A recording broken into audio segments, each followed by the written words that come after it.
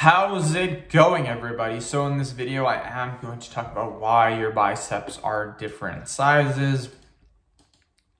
So before I get started, please subscribe to my channel if you haven't already. I do appreciate the support. It helps my channel grow.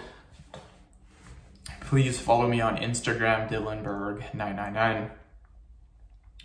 So why are your biceps different sizes? This is very common, believe it or not. It's actually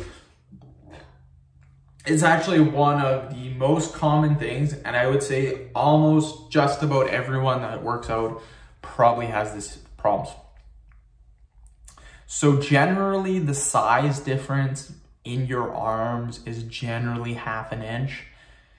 If it's bigger than half an inch, like an inch and a half, then what I would do is I would stop training the arm that's big and then only work on the arm that's small. That's 100% what I would do. That's just training your muscle imbalances.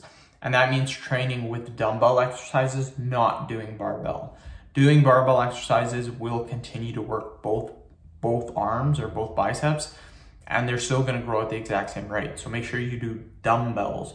Generally, most people are right hand dominant, so generally that means your left arm is going to be smaller. The way it is right now, my right arm is 17.5 inches. My left arm is 17, maybe 17.25. So there's about a quarter to half an inch difference. You can't tell though in pictures, they look basically exactly the same.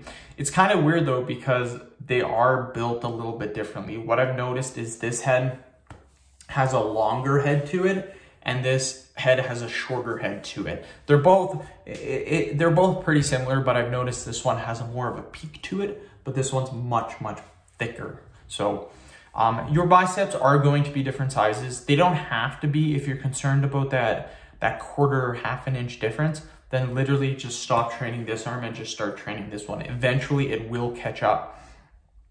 The thing is though, to add half an inch to your bicep, it's not going to be done in a couple of weeks. To add that, I would say would take 3 to 4 months, probably at least. Just training this arm, not doing this arm.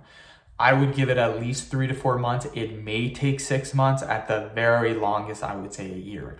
But again, you're literally adding half an inch. So adding half an inch, adding an inch to your biceps, that takes a while. That's not just going to be done overnight. So just keep that in mind. It will take a little bit, but most people aren't too concerned about it because generally it's not too noticeable. But like I said, if you have bigger than half an inch difference, maybe you want to work on that. So that's what I would do. Use dumbbell exercises. So end of video. Thank you so much for watching. Please subscribe to my channel if you haven't already. Please follow me on Instagram, Dylanberg999. Thank you.